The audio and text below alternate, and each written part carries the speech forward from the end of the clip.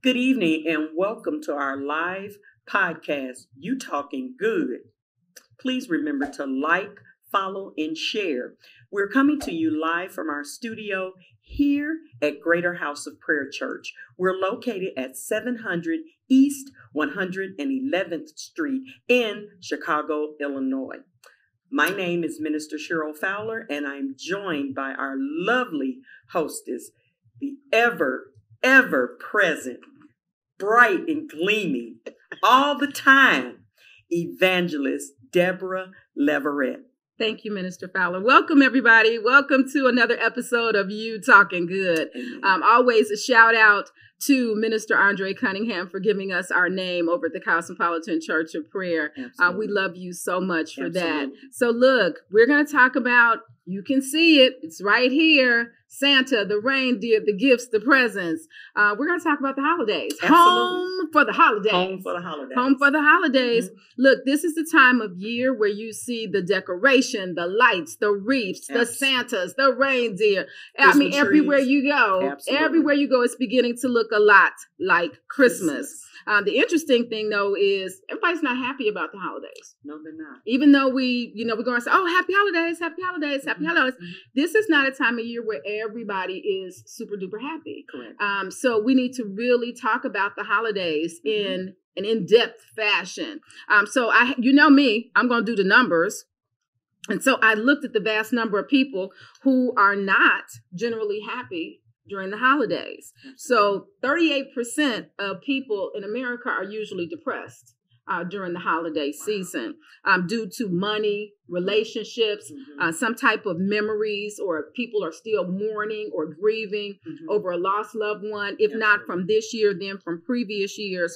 And 70% of people are generally very, very lonely during the holiday season. So even though we see all of these commercials with family, friends, get-togethers, we have a tendency to kind of overlook that group of people who are not cheerful, who are not even looking forward to the holidays. Gotcha. So we're going to talk about that just a little bit. But I want to ask you, before we get into that, do you have any family traditions or things that, you and your family are going to do, or your friends are going to do for the holiday season? Well, thank you so much for asking.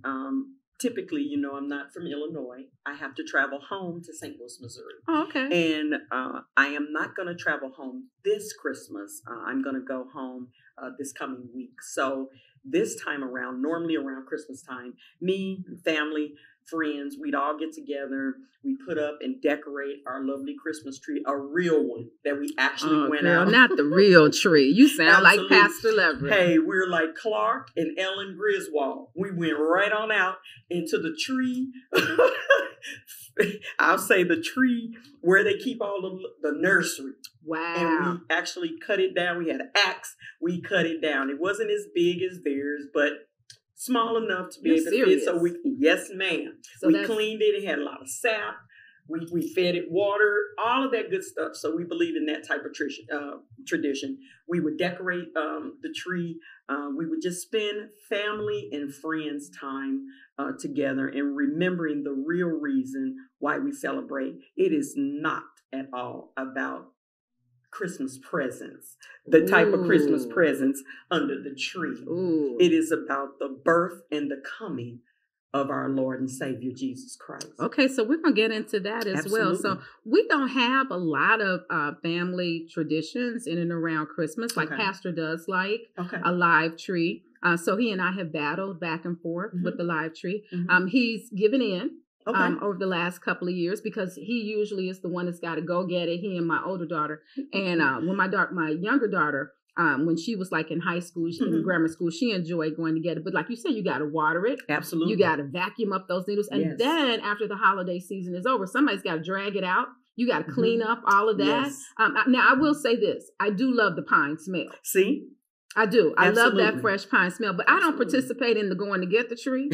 I don't put it up anymore. Every now and then I might throw on a decoration or two. The decoration that the kids made in kindergarten or first grade. I like that. But the one tradition we really have, I guess it's become a tradition for me. Because I don't know, I just like it. I make Jell-O shots. Oh my. Girl, you come on over. I make Jello shots. I'll be right at your I got house. them red, green, blue, orange. And you may say, well, First Lady, why are you making Jello shots? Girl, what you doing? I'm going to tell you why. Because the holiday seasons, it's either going to bring out the worst in people or it's going to bring out the best in people. Amen. But after you have a few Jello shots, everybody will be acting right. Woo! So you got some of that act right, as we call it. Some act right. That Hennessy. Ain't no Hennessy in the Jello Oh, my goodness. No, well, we're not putting Hennessy in the Jello shots. Good.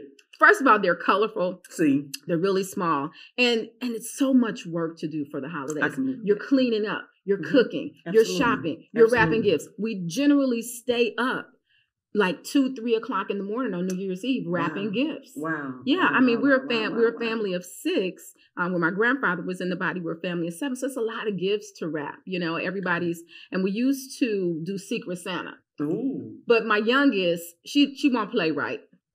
So she goes around and she finds out who everybody's Secret Santa is. And she's like, look, you know who your Secret Santa is. And the person's like, no, let me tell you. Like, be quiet. So, you know, but nobody argues about the Jello shots. And so that's why that has become a tradition. Yeah, man. I can understand now. Yeah. Why. Yeah. I do. But you know what? Just you and I talking about what we do, there are some people that don't do anything. Absolutely. Because they don't have anything to look forward to. Nobody's coming to visit them. We have to look at the vast number of people who are in the hospital, who are in nursing homes, people who are just alone because they're estranged from their family, haven't spoken to their mother or their father or their sibling in years or in several months. You know, what do you suggest? Well, guess what? You can call our free prayer line. I promise you. Okay, girl. There will be a minister available to pray with you and for you. You can dial 1-866-927-5446. That number again is 1-866-927-5446. That again is 1-866-9-ASK-GHOP. So this is a 24-hour, 7-day-a-week prayer line. And it's not just for prayer. Maybe you just want to have somebody to talk to. Absolutely. On Christmas Day, on Christmas Eve, the day after Christmas.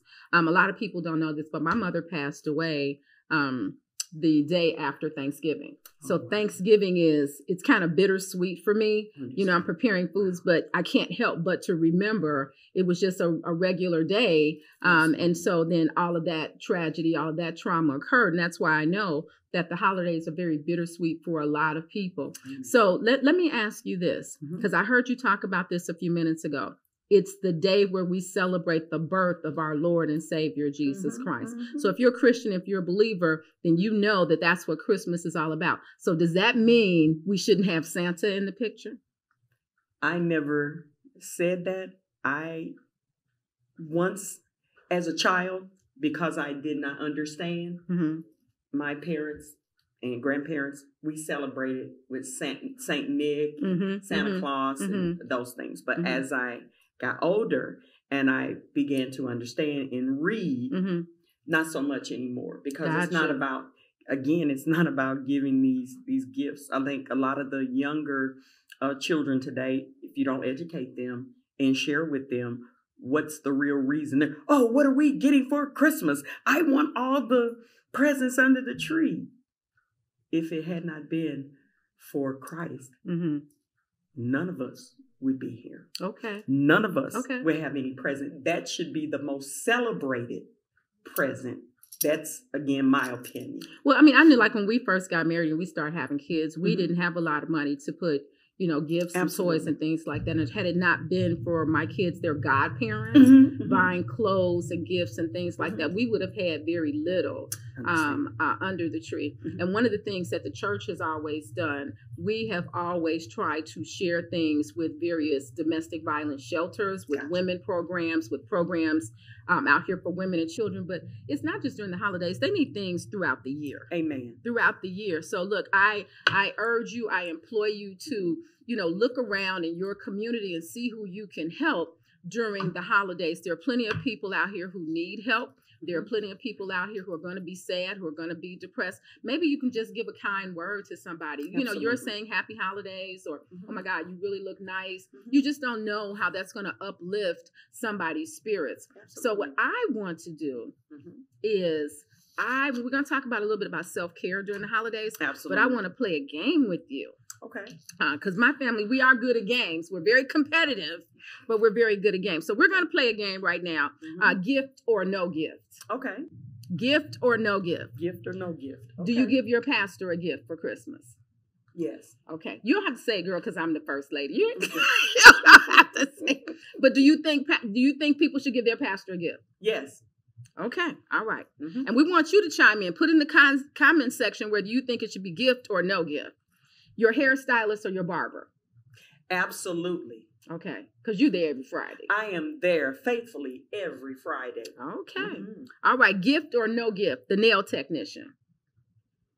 Since I don't get my nails done, however, for the people who do, absolutely. Okay. You should. All right. Give them a lovely gift. So you say gift. Okay. Yes, ma'am. The mailman or a mail lady, mail carrier. Yes, absolutely. These are persons that are delivering your mail, whether it's on time, even if the address is incorrect. If you have a regular mail deliverer, absolutely. You should remember. But these are federal employees who are making... Hold on. Yes, because they are federal employees. They're not making the money that they used to make. Civil service employees. Civil service employees. Nah, so we need to get them a little extra bump. Gotcha. Okay. The in-laws. Woo, I'm not married yet.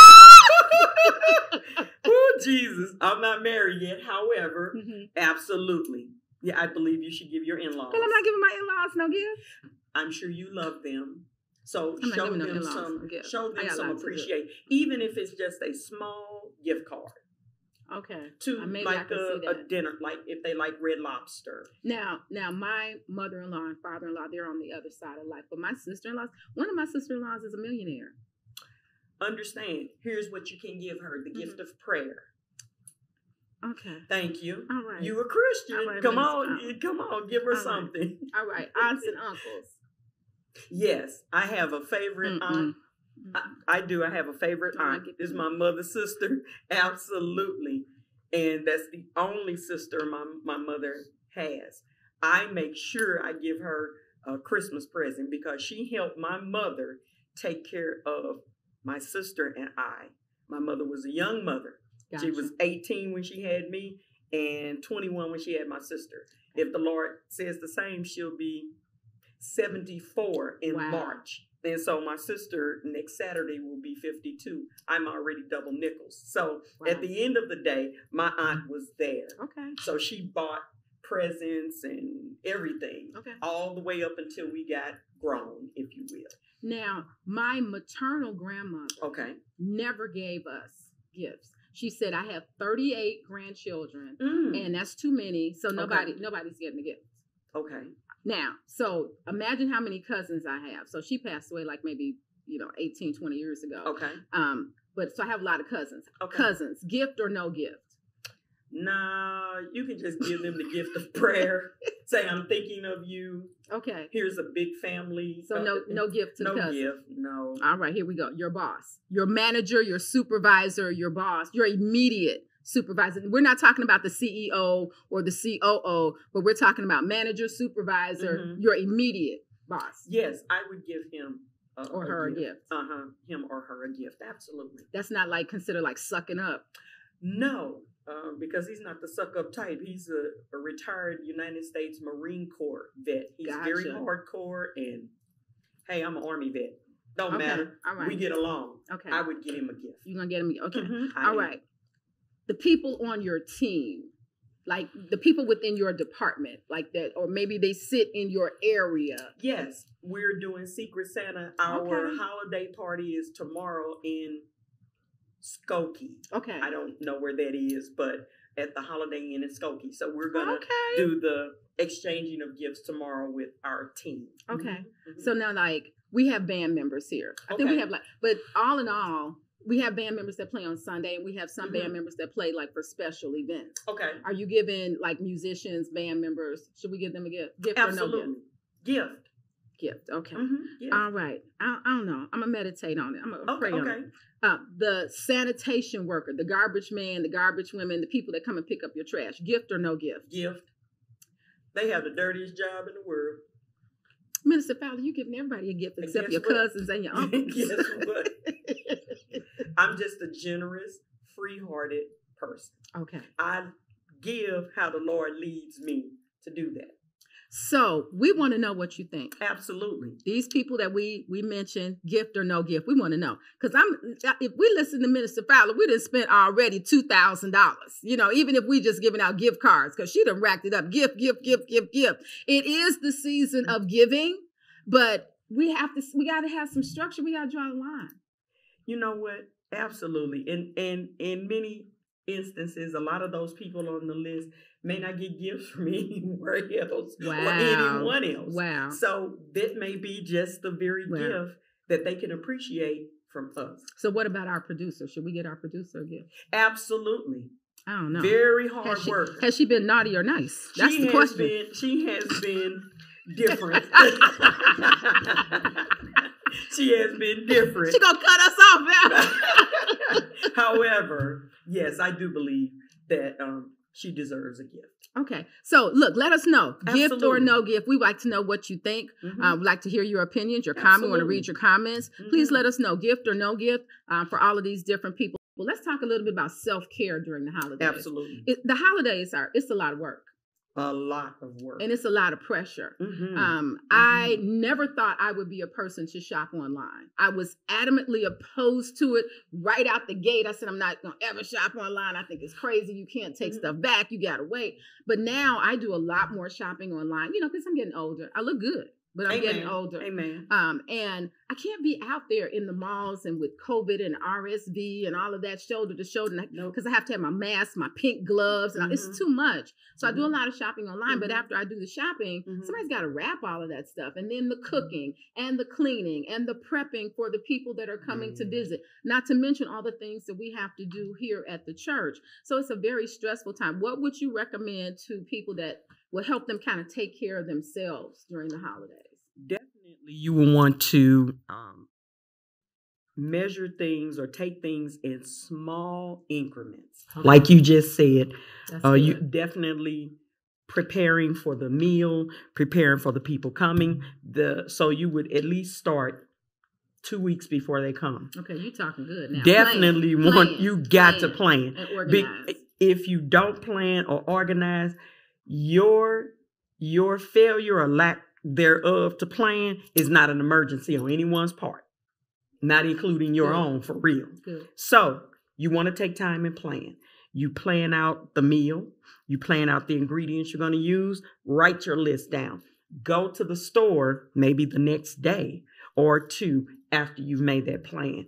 You then start making up the beds or get the linens changed, whatever it takes, depending on how many people you're going to house in your home. You got to be able to do that. If you need to wash the laundry in preparation for that, you got to. I have to plan. Okay. Self-care, then you pray. Yeah. You definitely want to pray. You have to. Take some time for yourself after you've done one thing. Take some time for yourself. Sit down, kick your feet up, grab your remote, watch television, reruns of Sanford and Son. It's good. Okay.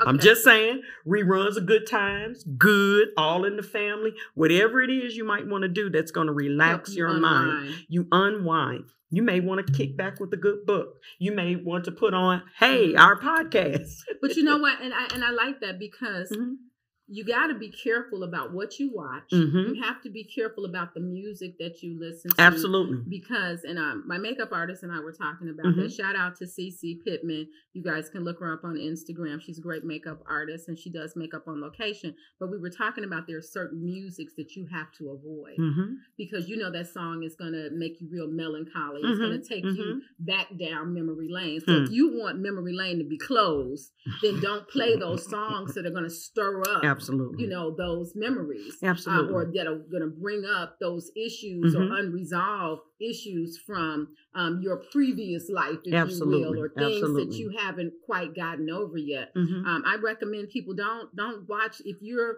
struggling with relationship issues, then don't watch all these relationship movies. No. Don't watch all that stuff. Don't watch the stuff where, people are getting engaged for the holidays and they're falling in love for the holidays. Honey, that's going to make you want to keel over and slit your wrist. You got to watch things that are going to take your mind off of that and help you refocus. But I do like what you said about prayer. Absolutely. So what else can people do? I like what you said about book. I had that on my list.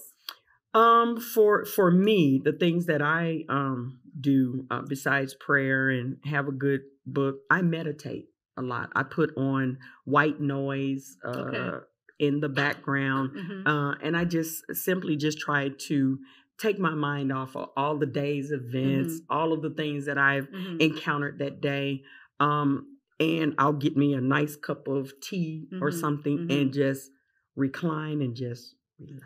Woosah. Just a woosah. Well, I mean, and I think that's good. And I think definitely before you go into those stressful situations. So, for example, if you're going over someone's house. Absolutely. And an argument usually breaks out. Oh, absolutely. Or somebody's going to reopen, those issues from the past. Yes. It might be better, like right before it gets to that point, you may need to, okay, well, it's time for me to go. Absolutely. Here, right. in the present words of Carol Burnett, I'm so glad we had this time together. Honey, I gotta go. Together. Right before, Absolutely. because you can sense. Absolutely. You can sense when things are about to jump off. Hey. You can sense it. You can look at somebody's face. You can look at their body language, and you can see so-and-so has having too much to drink. You can tell they've come already lit. Okay, so drunk speak sober thoughts. Yeah. Always remember that. So what you need to do is start getting your coat, start getting your jacket, your bag, your backpack, wraps, your whatever purse, you have. And it's okay to say, you know what, I gotta go. No, don't go. You can say, get the phone. Say, oh, wait a minute, I just got a text message. Absolutely, Girl, I got the phone call. Got to go. It's my grandmother's grandmother on my daddy's side, who isn't kin to my aunt or anything. They have an emergency. Woo, I got to get out of here. Thank you so much. You have to take care of you. Absolutely. You have to take care of you. And it's no point. I used to be that family member who would try to referee. Like my cousins, they can only be together 3 seconds. Ooh, before they go back down memory lane. I hear you, and start talking about some guy that they fought over, some guy that probably married and got 13 kids, and they thinking about neither one of y'all.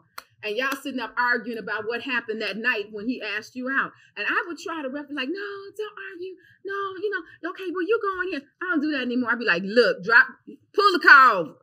Pull the car over and let me out. Let me out so I can get an Uber, because I can't. I can't. It's too painful. I can't do it. I'm too old. I can't do it. You're running my pressure up. You're stressing me out for the holidays. You're turning me off for the holidays. That's it. It's supposed to be, the magical season. Absolutely. And let me tell you something. I used to see this. This is going to help a lot of you. And I thought I could, when I first got married, I wanted to do those things that I saw in the movies. And, this is how I know people are easily influenced.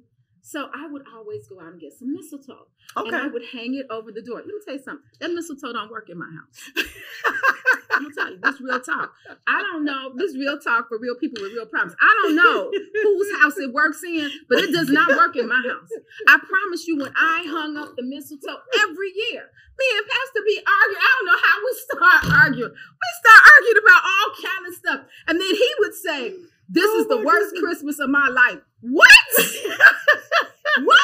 Your whole life? Oh my goodness! No, that's big. Oh, that's your big. Whole life. Oh my really? goodness! And so now I'm shut down. I ain't making no more pound cakes, no pies. I ain't doing nothing, because you done told me this is the worst Christmas.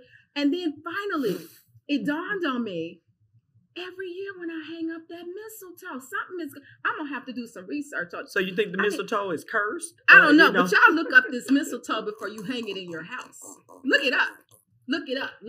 I'm for real. Look it up. Okay. Because I don't know. I don't know, but I don't buy it anymore. So no more mistletoe. I do not buy it. I do not hang it over the door. I used to see them, they're kissing under the mistletoe. Absolutely. No, we were fighting under the mistletoe.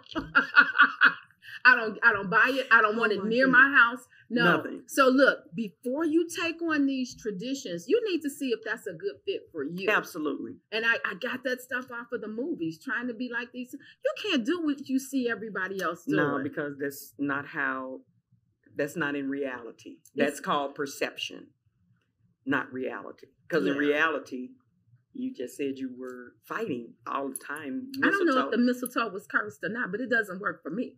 Understand. So now you refuse to buy any mistletoe. No, I guess we get poinsettias. Poinsettias work well. We can handle that. Okay.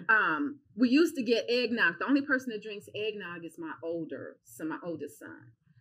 I'm not one for the eggnog. Guess what? I don't drink eggnog. No. I told you I'm sticking to the Jell-O shots. But anyway, no.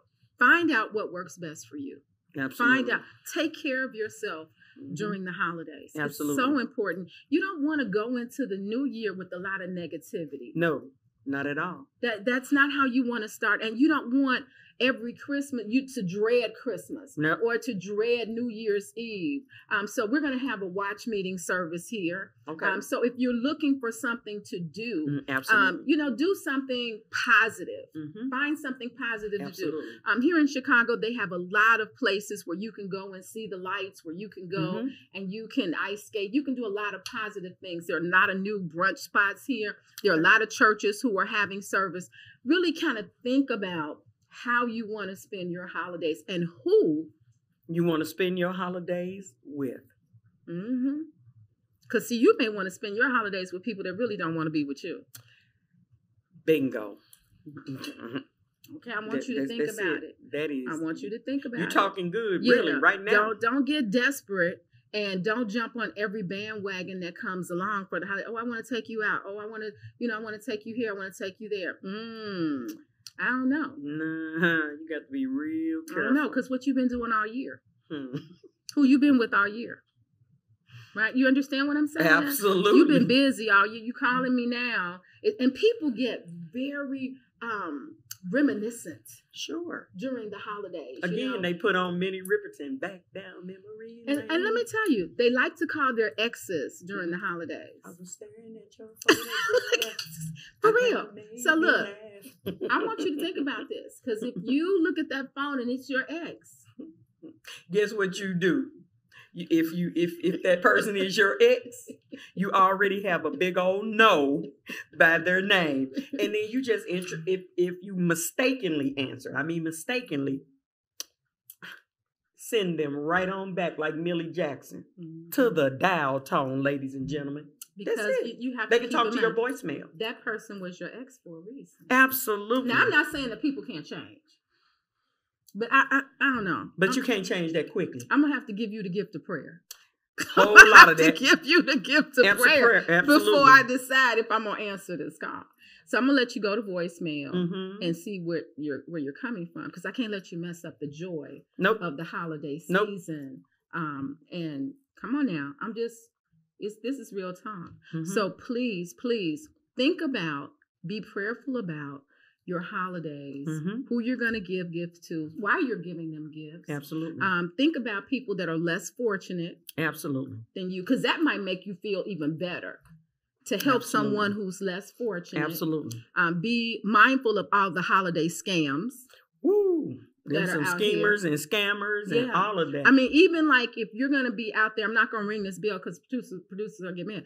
But even like if you're out there giving to the Salvation Army because they're standing outside the stores, pull that money out or whatever before you stand outside on the corner or outside the store. Now you pulling your wallet out. Now you pulling your purse out. No, have that money already in your hands. So all you have to do is just drop it.